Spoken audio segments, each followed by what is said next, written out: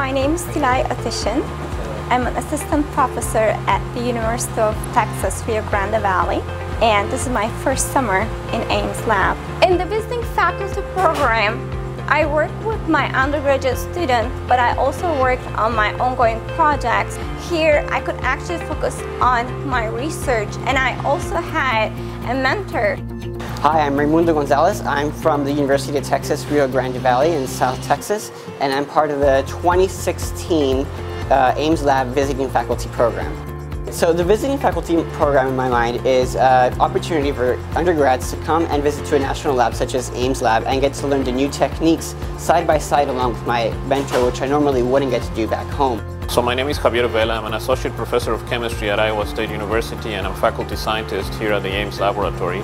I'm also a mentor for the visiting faculty program at Ames Lab. My role as a mentor is to guide the research of both the visiting faculty member and her student. Together with the visiting professor, we're responsible for conducting the research and guiding the student in terms of leading it in the right direction. Being in Ames Lab gave me the opportunity to actually access resources and network and discuss ideas, and it really helped me not only starting a new project, it also helped me and my students going forward with our ongoing projects, with these new experiences, with these new interactions, and this very nurturing environment. It was one of a lifetime experience for me, and I really benefited a lot from this experience.